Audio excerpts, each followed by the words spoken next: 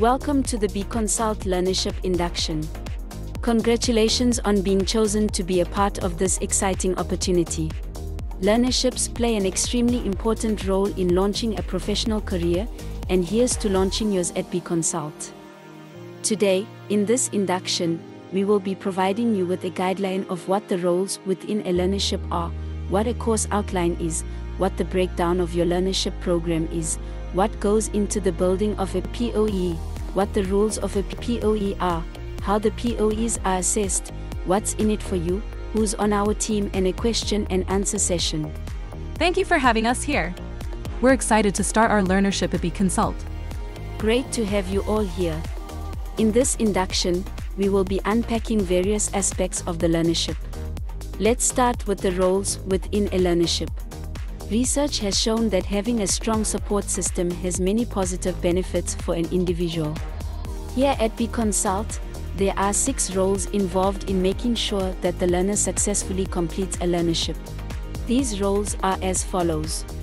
1. Learner. As a learner, you have the responsibility to attend sessions and complete the POEs, which are portfolios of evidence, within the stipulated time. 2. The facilitator. I am the facilitator, and my role is to provide you with the knowledge required to complete your POE. 3. The mentor. Mentors are responsible for ensuring that the knowledge acquired is applied in the workplace. 4. The assessor. Assessors are responsible for marking the assessments submitted by the learner. 5. The moderator. Moderators are responsible for checking if the assessor followed the principles of assessments when conducting their assessment for each POE. 6. The external moderator. The external moderator is responsible for ensuring that all processes of the learnership have been followed. It's helpful to know about the different roles involved in the learnership. It's important to have a support system in place. Absolutely. Having a strong support system is crucial for the success of the learnership. Moving on, let's talk about the course outline. A course outline defines the course, the aim of the course, and the expected learning outcomes. That's great to know. What can we expect to learn during the learnership? The learnership program will run over 12 months, during which the theory and practical workplace application will be covered.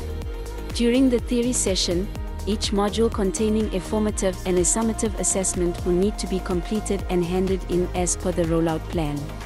During your practicals, you are required to complete and hand in a logbook with your assessments as evidence of your attendance. So, we will have both theory and practical components during the learnership. Yes, that's correct. It's important to have a balance between theory and practical application to ensure a comprehensive learning experience. Moving on, let's talk about the building of a POE. A POE is made up of formative assessments, summative assessments, and practical assessments. Can you explain what these assessments entail? Sure. Formative assessments are classroom-based assessments that can be done individually or in a group in preparation for the summative and work-based practicals. Summative assessments are knowledge-based questions that are required to be completed individually. Practical assessments and logbooks are tasks, assignments, and observations.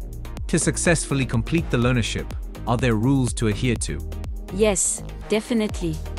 And these rules are crucial for a successful completion of the learnership. You should fill out and complete all learner admin, such as learner details. Type or write out your name, surname, ID number, and signature using a black pen. Avoid the use of pencils and Type-X.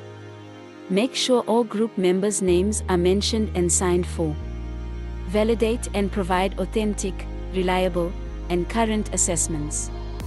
Submit formative assessments, summative assessments, and logbooks together. Adhere to submission deadlines. How are the POEs assessed? The assessments of portfolios are done at 3 levels. Internal assessment. This is conducted by an assessor to determine if a learner is competent or not yet competent. If not yet competent, remediation will be required. Internal verification. This is conducted by an internal moderator, and files can still come back for remediation if not assessed as per the assessment principles. External verification.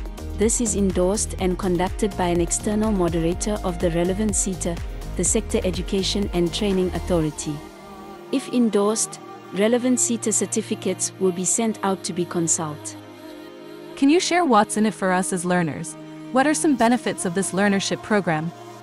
Sure, the learnership program offers several benefits, including skills development. In a country with high unemployment rates, our learnerships help to sharpen our skills, making us more employable to prospective employers. Knowledge acquisition. The knowledge gained during the learnership hones our reasoning and problem-solving skills, which can be applied beyond the learnership in our personal lives and workplaces.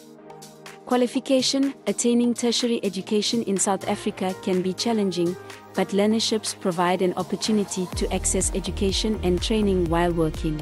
These benefits are invaluable and can greatly impact your future prospects. Now, let's take a moment to meet the team here at our learnership program. Meet Tracy McLennan, our director. Tanya Moons Amy, our client liaison and officer. Candice Chetty, our learning and development manager. Linda Koluza, our learner intervention manager. Vuyo Red Ebe, our IT support and facilitator. Candice Moodley, our office administrator, client liaison and officer. Lastly, before we wrap up, I want to open the floor for any questions.